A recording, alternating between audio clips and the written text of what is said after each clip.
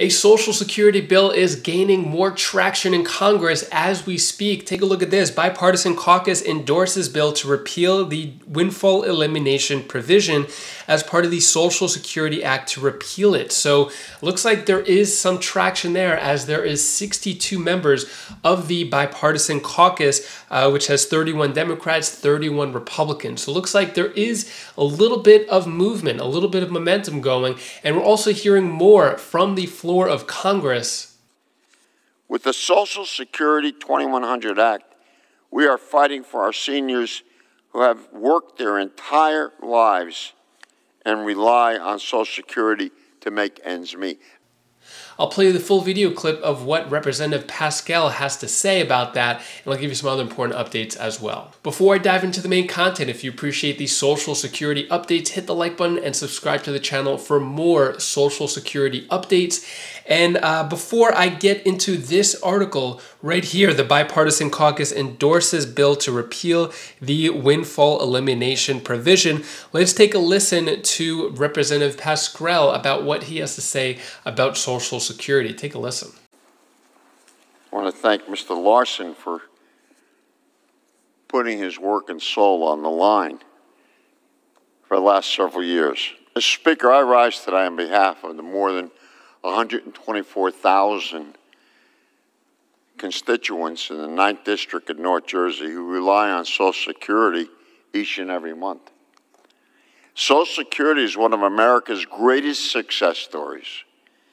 After nearly 90 years, it still stands as a monument to decency, dignity, and the birthright of hardworking Americans. Yet, throughout its storied history, has been under attack. Going back to 1935, it has been the subject of attacks and lies from day one. The study committee just referred to, which represents 3/4 of the House Republicans, proposed slashing Social Security benefits by $718 billion. If I was sitting home right now, I'd be saying, well, does that mean me? Does that mean my benefits that I've paid into? They're going to vote now and take it away? It's the only thing I live on. Republican leadership wants to create a so-called fiscal commission in our government funding bill. That is a wolf in sheep's clothing. Without aggressive action, Social Security lurches toward insolvency. Congress has a sacred responsibility to fight for its future. That is why I'm standing with Representative Larson on a Social Security 2100 Act to assure the long-term strength and the solvency of Social Security, and I will keep standing as long as we have to fight. We're not going home. The Social Security 2100 Act provides paid-for benefit enhancements while not raising taxes on middle-class families. It's a no-brainer. Our bill ends the painful 5-month disability waiting period. Imagine that. It would ensure Americans suffering with permanent disorders like Huntington's disease get the help they need without red tape or delay. The bill eliminates the windfall elimination provision so that firefighters and police and teachers and others get the full benefits that they have earned.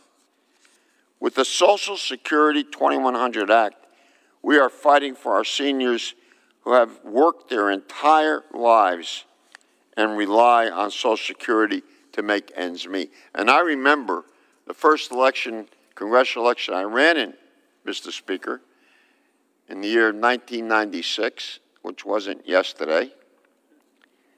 I remember I walked into the Hall of Seniors in the spring of that year, before the election actually was on. And I knew everything about, I thought, Social Security, but I never expected to get the first question about Social Security. And I was asked, what are you going to do about Social Security? And one of our seniors asked that question in 1996. And here we are, 28 years later. What do you know?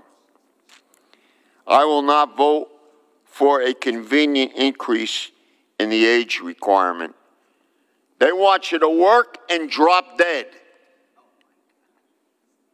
so that you collect under the ground, I guess. You won't be above ground. I will not vote for cuts of Social Security in order to pay for it. And we are fighting for working families. We must get this done for the American people. There's no excuses. If you're watching, call in. Let us know what you think. This is your money, our money. Thank you, and I yield back. Thank the gentleman from New Jersey, and wanted to point out to Speaker Johnson that he has 158,000 Social Security recipients in his district, and in Louisiana, they receive $233 million in monthly benefits. Think about that. What that does for economic development for those people. Where do they spend that money? Linda Sanchez knows this. Linda Sanchez, who also serves on the Ways and Means Committee and on the subcommittee, understands how vitally important this is, and also that for more than 5 million of our Americans, they receive below poverty level checks from Social Security, having paid in to the system all their lives. And the majority of them happen to be women. The need for Social Security change is bigger now more than ever, and we're hearing a lot more from Congress, probably because it is an election year. But are we going to finally see some action? Well, we're seeing a little bit of traction, a little bit of momentum, as we see here. Bipartisan caucus endorses bill to repeal the windfall elimination provision. So a bipartisan group of members of the House of Representatives endorsed legislation that would amend Title II of the Social Security Act to repeal the windfall elimination provision and government pension offset, the GPO. So the WEP was put in place to remove a circumstance in which people who worked in both public and private sectors would receive what some consider a windfall because of the interaction between the regular Social Security benefit formula and the worker's career in jobs covered by Social Security. Even in those private sector jobs were short-lived.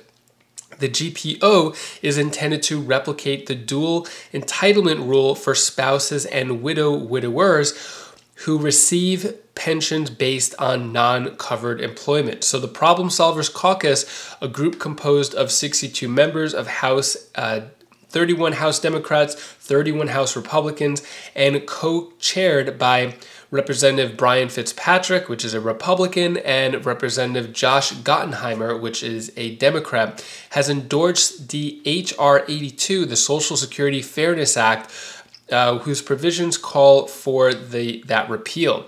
So Representative Graves, Republican, introduced the bill on January 9th, and the bill, which is now before the House Ways and Means Committee, has 320 co-sponsors, 53 whom are caucus members, said Fitzpatrick in a statement, saying, as co-chair of the Bipartisan Problem Solvers Caucus and co-sponsor of the Social Security Fairness Act, I am pleased our caucus has endorsed this bipartisan legislation that would give millions of these workers the benefits they rightfully accrued during the years of service to the federal government.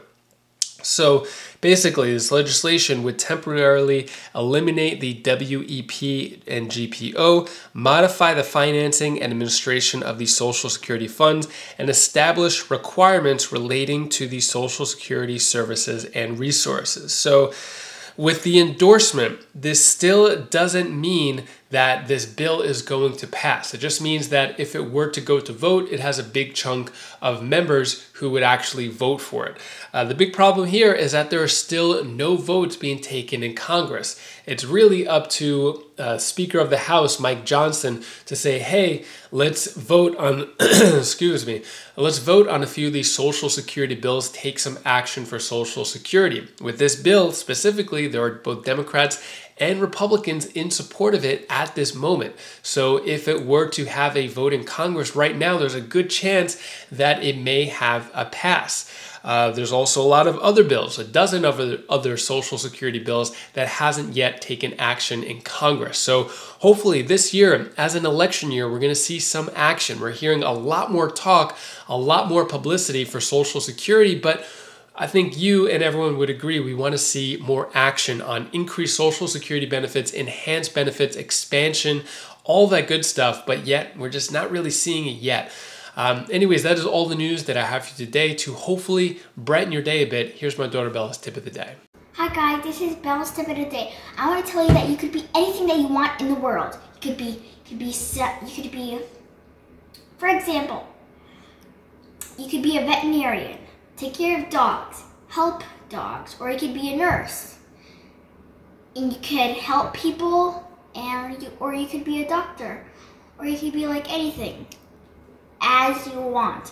You are your own self. You could be whatever you want when you get older. If you're older. Bye, that was Bella's tip of the day.